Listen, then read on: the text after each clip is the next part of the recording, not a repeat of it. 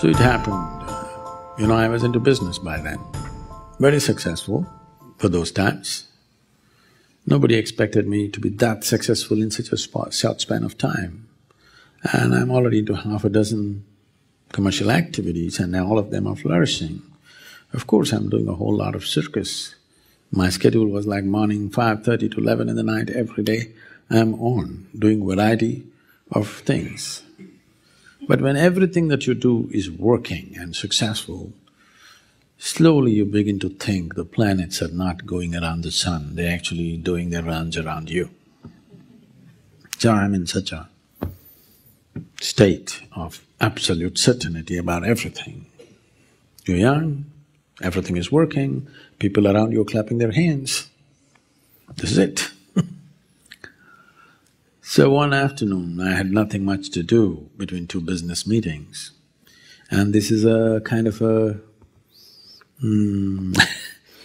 culture, a tradition in my soul that if whatever we want to do, if you want to camp, we go and camp on Chamandi Hill. You want to trek, it's Chamandi Hill. You want to have a party, Chamandi Hill. You fall in love, it's Chamandi Hill. If you fall out, you have to go to Chamandi Hill. If you have nothing to do, you go to Chamandi Hill. So I rode up and this was around 3 o'clock in the afternoon. I went and sat on I'm very familiar with the whole hill. I sat on a particular rock. My eyes were still open, I did not even close my eyes.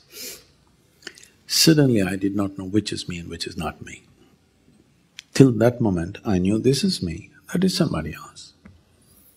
I have no issue with that somebody, but this is me, that's somebody. That's a world of distance. This is me and that is somebody is a world of distance. So, I was sitting there, the very air that I breathe, the atmosphere, the rock, everything had become me. What is me had just exploded all over the place. I thought this insanity lasted for about 5–10 minutes, but when I came back to my normal senses, about 4.5 hours had passed. I'm sitting right there, fully conscious, eyes open. Sun has set. For the first time in my adult life, tears. Me and tears were impossible. I was like this. I remember when I was 8 years of age, something happened and tears came. I was at school. I made up my mind, never again in my life another teardrop is ever going to come out of my eyes. And I kept it up till I was 25. And here I am, my shirt is wet. To that extent, 4.5 hours tears have been running, and I never realized it's 4.5 hours, I thought it's just about 10 minutes. I've always been peaceful and happy, I'm young, successful, and everything is doing great. But every cell in my body is opening up like a flower, and I'm dripping with ecstasy. When I shake my head and ask my skeptical mind, what's happening to me? The only thing my mind could say was, you may be going off your rocker. I speak to the closest of my friends, something happening to me. The only questions that I got from them was, what did you drink? Did you pop something? This is all. What I'm trying to say is there was no context anywhere for me. I did not grow up in any spiritual traditions, I had not heard of any such thing, I was too arrogant to go anywhere, to be exposed to anything. I was busy with my own thing, my own wild ways of doing things. Here I am, something totally extraordinarily different happening to me. The next time that it happened is significant because there were people around me.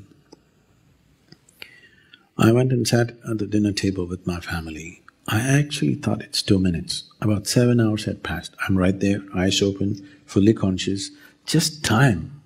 It doesn't make logical sense. I don't expect you to, either understand or believe these kind of things. It's just that time would just flip. Once I sat down, I thought it's about 25–30 minutes.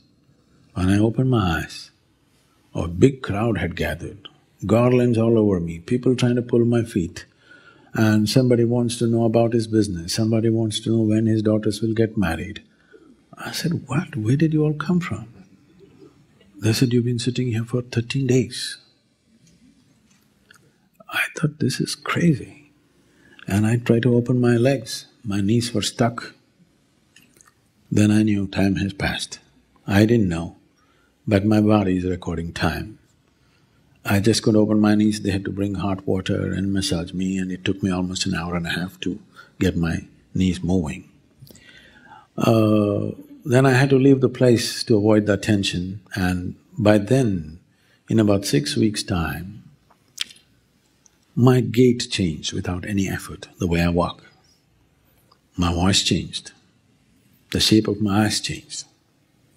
People around me could see something fundamental was changing within me.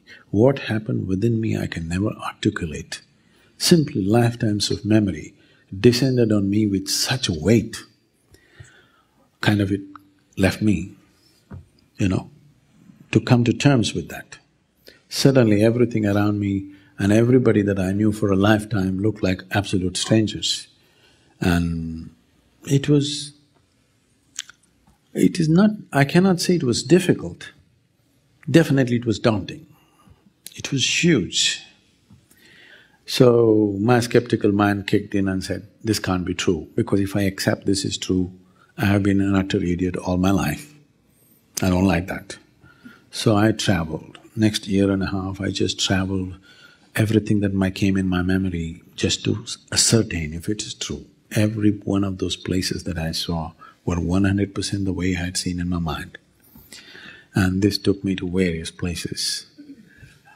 And since then, what's happened within me is more fairy tale-ish than a fairy tale. I don't expect anybody to believe such things, because I do not believe such things. It is impossible to even articulate, but I would say even what's happening around me is too fairy tale-ish. People around me see this on a daily basis. It's quite ridiculous if you look at it. If you analyze it logically, it's quite ridiculous. But if you elevate yourself and look down, it is such a fantastic design. It is, I'm saying this not just by looking at the world around me.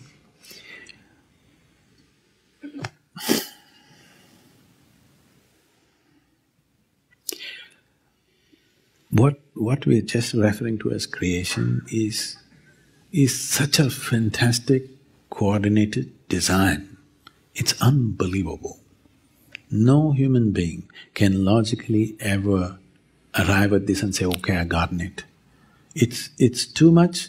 At the same time, everything is so cohesive and so fantastic. When you see it, even for a moment if you see it, there is no way you can ever remain the same person. So since then my life has been just to make devices through which somehow you rub off this experience on people, even if it's for a moment. I can tell you millions of people today are in such a state, if they just as much as close their eyes, tears of ecstasy will dribble down. They do not know the ultimate, but they're near. Just the fragrance of the ultimate just breaks them up, dissolves them. This is something that must happen to every human being. Before we fall dead, this is a goal that all of you must set. Whether before you fall dead, whether you become a billionaire or not, I do not know. That's subject to many things. Whether you climb Mount Everest or not, I do not know whether you have the legs or the lungs for that. Whether you're going to run 100 meters in 7 seconds or not, I do not know. But before you fall dead, at least you must know this piece of life in its entirety.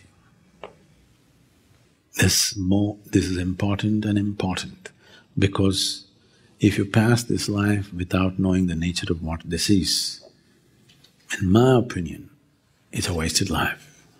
It doesn't matter what you might have done, what achievements you might have done in the world. If you leave this place without knowing this piece of life in its entirety, it's a wasted life, because what this is bigger than anything